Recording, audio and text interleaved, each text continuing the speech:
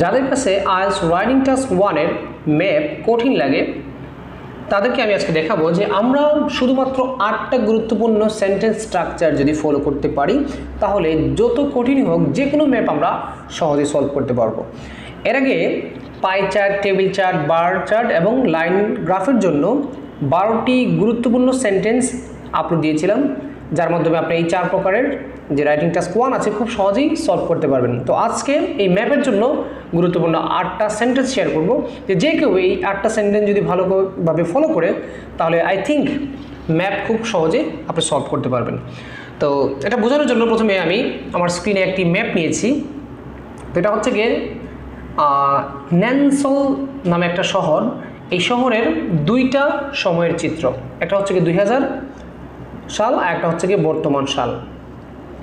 তো একটা ম্যাপে মোট 8 ধরনের ঘটনা ঘটে। তো এই 8 ধরনের ঘটনা যদি আমরা 8টা সেন্টেন্সে শিখে রাখি অর্থাৎ মাথায় ধরে রাখি তাহলে যে কোনো ম্যাপ আসলে মনে করেন এই সেন্টেন্সগুলোকে আপনি একটু চেঞ্জ করে করে দিলেই আপনার ম্যাপটা সলভ হয়ে যাবে।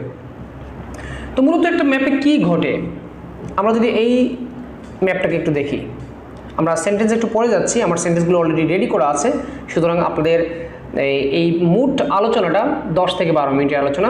আশা করি 10 থেকে 12 মিনিটে আমি আপনাদেরকে এই জিনিসটা বোঝাতে পারবো।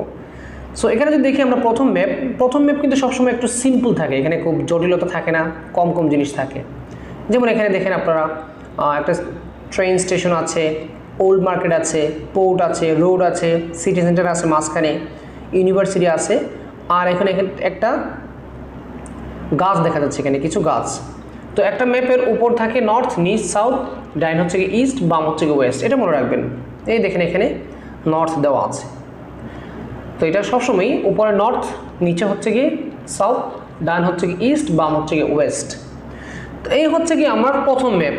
আচ্ছা, দ্বিতীয় ম্যাপে যদি আপনি একটু লক্ষ্য করেন দেখবেন কিছু জিনিস যোগ করা হয়েছে, কিছু জিনিস বাদ দেওয়া হয়েছে, কিছু জিনিস প্রতিস্থাপন করা হয়েছে, কিছু জিনিস এর অবস্থান চেঞ্জ করা হয়েছে, কিছু জিনিসের সংখ্যা বাড়ানো হয়েছে, কিছু জিনিসের সংখ্যা কমানো হয়েছে, আর কিছু জিনিস অপরিবর্তিত রয়েছে।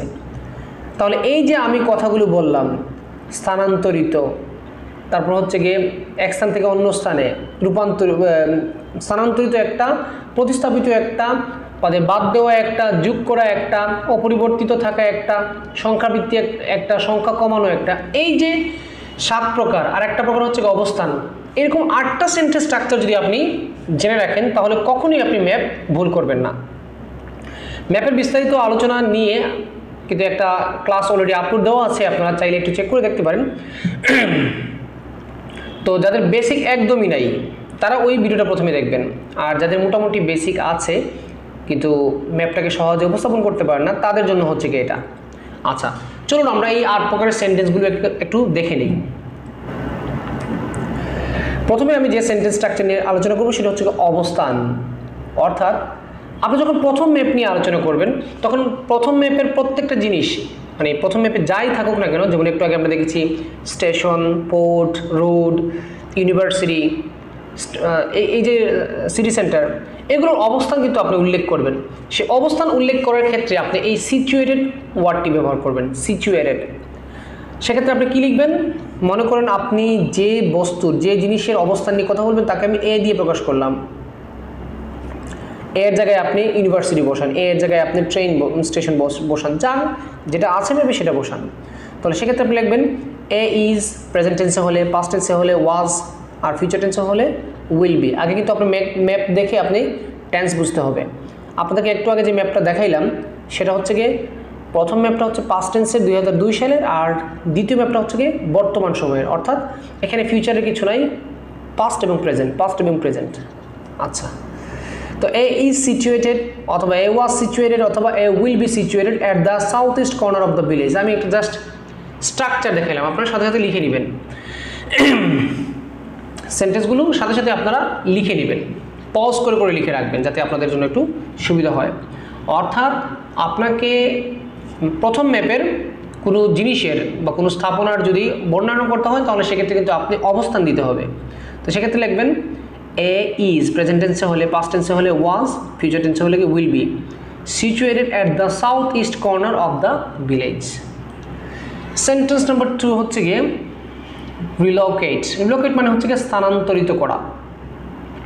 তো দেখা যায় একটা বিল্ডিং আগে ছিল ওই নর্থ সাউথ কর্নারে, এরপরে এটা সরি নর্থ সাউথ না, সাউথ ইস্ট কর্নারে ছিল, পরে এটা নর্থ ইস্ট কর্নারে চলে গেছে। তো এটাকে বলে রিলোকেট, রিলোকেট, রিলোকেট। আর আরেকটা গুরুত্বপূর্ণ জিনিস মনে রাখবেন, ম্যাপে কিন্তু সবসময় প্যাসিভ ভয়েস ইউজ করা হয়, এই জন্য দেখবেন আমি সব প্যাসিভ ভয়েস ইউজ করেছি। আচ্ছা, এ হ্যাজ বিন রিলোকেটেড যদি প্রেজেন্ট টেন্সে হয়, পাস্ট টেন্সে হলে এ হ্যাড বিন রিলোকেটেড, আর ফিউচার টেন্সে হলে এ will be রিলোকেটেড from left to right, অর্থাৎ বাম থেকে ডানে নেওয়া হয়েছে। তো আমি তো বাম থেকে ডানে এটা আন্তাজি দিয়েছি, যেটা আপনি ম্যাপ দেখে বলবেন যে এটা দক্ষিণ থেকে উত্তরে নেওয়া হয়েছে, আপনি বলবেন যে লোকেশনটা চেঞ্জ করে এভাবে নেওয়া হয়েছে, এটাকে বলবো আমরা রিলোকেটেড। এ হ্যাজ বিন রিলোকেটেড প্রেজেন্ট টেন্সে, পাস্ট টেন্সে এ হ্যাড বিন রিলোকেটেড, আর ফিউচার টেন্সে এ will be রিলোকেটেড from left to right. Right. 3 নম্বর সেন্টেন্সটা হচ্ছে কি মাল্টিপ্লাই। কোনো কিছু যদি সংখ্যা বৃদ্ধি হয়, মনে করেন আগে এখানে বাগান ছিল 5টা, পরে হয়ে গেছে 10টা, তাহলে সেক্ষেত্রে আপনি বলতে পারেন মাল্টিপ্লাই। যেমন এখানে আমি উদাহরণ দিয়েছি, the number of A has been অথবা হ্যাড বিন অথবা will be multiplied from 4 to 7। The number of A has been present টেন্সে হলে, হ্যাড বিন পাস্ট টেন্সে হলে, আর উইল বি ফিউচার টেন্সে হলে মাল্টিপ্লাইড ফ্রম 4 to 7 হুবহু লিখে রাখবেন। এখন যেটা বলতেছিলাম আবারও বলছি, এ এর জায়গায় আপনি আপনার স্থাপনাটা দিয়ে দিবেন, স্কুল, কলেজ, মাদ্রাসা বা ট্রেন স্টেশন, ইউনিভার্সিটি যা আছে আপনি তো ম্যাপ দেখে দেখে লিখবেন, ঠিক আছে? আচ্ছা, অর্থাৎ সংখ্যা 4 থেকে 7 নেওয়া হয়েছে, তোমার সংখ্যা বৃদ্ধি করেছে। রিপ্লেস গুরুত্বপূর্ণ একটা জিনিস, প্রতিস্থাপন করা। এখন রিপ্লেস মানে কি? রিপ্লেস মানে হচ্ছে এই যে এখানে রিমোট আছে, এসি রিমোটটা এখানে আছে, তো এই রিমোটটাকে আমি এখানে বসালাম আর কলমগুলো এখান থেকে সরিয়ে দিলাম, এই যে রিমোটটা তাদের স্থান দখল করেছে এটাকে কিন্তু রিপ্লেস বলে। তো ম্যাপে কিন্তু রিপ্লেসের কাজটা রেগুলার ঘটেই, যে কোনো ম্যাপে দেখবেন রিপ্লেস হয়েছে। আপনাদেরকে প্রথমে যে ম্যাপটা দেখিয়েছি সেই ম্যাপটা আবারও দেখে নেবেন। আচ্ছা, ভিডিও শেষ করার আগে আমি আপনাদেরকে দেখাবো। সেক্ষেত্রে লিখতে পারেন এ হ্যাজ বিন প্রেজেন্ট টেন্সে হলে এ হ্যাজ বিন রিপ্লেসড, অথবা এ পাস্ট টেন্সে হলে এ had been replaced, R future টেন্সে হলে লিখতে পারেন এ will be replaced by B, অর্থাৎ এ কে বি রিপ্লেস করবে, এর জায়গায় এসে বি বসবে, এটাকে সরিয়ে দেবে। উইথড্র বাদ দেওয়া, কোনো জিনিসকে সরিয়ে ফেলা, মানে যেটা আগের ম্যাপে ছিল বর্তমানে নেই, সেক্ষেত্রে কিন্তু আমরা বাদ দিই, এটাকে আমরা বলি রিমুভ। তো রিমুভ দেবেন কেন? রিমুভ থেকে তো উইথড্রটাও ভালো ওয়ার্ড। তো সেক্ষেত্রে আমরা লিখতে পারি প্রেজেন্ট টেন্সে এ has been remove, A has been withdrawn, R past টেন্সে হলে এ had been withdrawn, R future টেন্সে হলে এ উইল বি উইথড্রন। আলোচনার মাঝখানে আরেকবার মনে করে দিচ্ছি, ম্যাপের যে পরীক্ষায় যে প্রশ্নটা আসবে আগে এটা টেন্স দেখে নেবেন, যে প্রথম ম্যাপটা কোন টেন্সের, দ্বিতীয় ম্যাপটা কোন টেন্সের। দ্বিতীয় ম্যাপটা কিন্তু বেশি গুরুত্বপূর্ণ। আচ্ছা, উইথড্র মানে বাদ দেওয়া, এ has been withdrawn, A had been withdrawn, অথবা এ উইল বি উইথড্রন। ইনক্লুড যোগ করা, ইনক্লুডের বদলে আমরা অ্যাডও দেই, সমস্যা নেই। তো ইনক্লুডটা একটু ভালো ওয়ার্ড আর কি। তো প্রেজেন্ট টেন্সে হলে আপনি বলতে পারেন এ হ্যাজ বিন ইনক্লুডেড, পাস্ট টেন্সে হলে বলবেন এ had been included, R future টেন্সে হলে বলবেন এ will be included in the town. আচ্ছা, তো জিনিসগুলো একটু ভালো করে খেয়াল করবেন। আমি কিন্তু সবগুলো প্যাসিভ সেন্টেন্সে লিখতেছি, প্যাসিভ ভয়েস। লেজেন্ড, সংখ্যা যদি কমে যায়, কোনো একটা জিনিস মনে করেন এখানে সুইমিং পুল ছিল 3টা, পরে এটা 1টা হয়ে গেছে, অর্থাৎ 2টা কমে গেছে। তো বলতে পারেন the number of A has been present টেন্সে হলে লেজেন্ড, অথবা পাস্ট টেন্সে হলে বলবেন the number of A has been had been legend, R future টেন্সে হলে বলবেন the number of A will be legend from 5 to 2, 5 থেকে 2টা হয়ে গেছে, তার মানে সংখ্যা কমে গেছে বা কমবে বা কমেছিল। কনস্ট্যান্ট, অপরিবর্তিত। আচ্ছা, এক্ষেত্রে আমরা বলতে পারি মানে কোনো জিনিস কোনো স্থাপনা আছে যেগুলোর অবস্থান পরিবর্তন হয় না।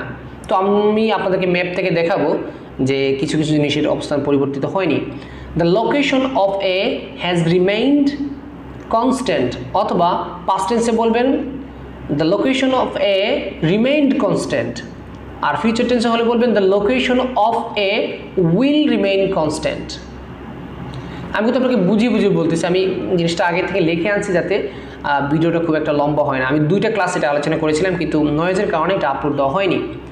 আমি আমার র্যাপিড 1 মাসের যে 2টা কোর্স আছে, 2টা ক্লাস ছিল, ওই 1 মাসের যে আমার 3 ঘন্টা ক্লাস, 2টা ক্লাসে এগুলো আলোচনা করেছি, কিন্তু ওই নয়েজ বা আমার সাউন্ডটা ক্লিয়ার ছিল না, এই জন্য আমি আবার এটা একলা তৈরি করতেছি। তো এই হচ্ছে কি 8 প্রকার সেন্টেন্স। এখন আপনি একটু মিলিয়ে দেখেন যে এই 8 প্রকার সেন্টেন্স যদি আপনি শিখে ফেলেন, তাহলে যে কোনো ম্যাপ, কারণ প্রত্যেকটা ম্যাপে কিন্তু এই কাহিনীগুলো ঘটে, কনস্ট্যান্ট, তারপর হচ্ছে কি relocate, replace, lesson, multiply, withdraw, include, এগুলো ঘটবেই। সো এইগুলো একটু শিখে রাখবেন। তবে লেসেন অ্যান্ড মাল্টিপ্লাই এগুলো খুব একটা বেশি ব্যবহৃত হয় না, এই দুটো কম ব্যবহৃত হয়, কারণ অনেক সময় আছে যে জিনিসপত্র বেড়েছে কমেছে, এগুলো নিয়ে খুব একটা ম্যাপে অনেক সময় আলোচনা হয় না। চলুন আমরা ম্যাপটাকে এখন একটু দেখে নিই।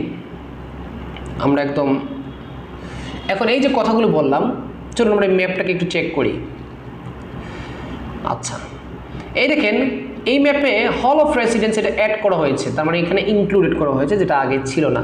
তাহলে এটা প্রেজেন্ট টেন্সে হয়েছে, জন্য বলবেন hall of residence has been included. আর কি ইনক্লুড হয়েছে? আচ্ছা, restaurant has been included. R birds and clubs have been included, has been হবে না, কারণ এখানে এগুলো হচ্ছে কি প্লুরাল, প্লুরাল হলে হ্যাজ লাগে না, হ্যাভ লাগে। আচ্ছা, আমি দেখি তো বাদ দেওয়া হয়েছে কি, এই দেখেন গাছগুলো বাদ দেওয়া হয়ে গেছে, উইথড্রন। আবার এখানে একটা জিনিস বলতে পারেন, উইথড্রন হয়েছে স্বাভাবিক, এখানে আবার একটা রিপ্লেসমেন্টও হয়েছে। এই গাছটা আগে ছিল এখানে গাছ, এখানে হয়ে গেছে এখন নিউ শপিং সেন্টার। তাহলে আপনারা বলতে পারেন all trees have been replaced by new shopping center। কোন জায়গায়? এটা জায়গা সহ বলতে পারেন at the north east corner, এটা হচ্ছে কি নর্থ ইস্ট কর্নার।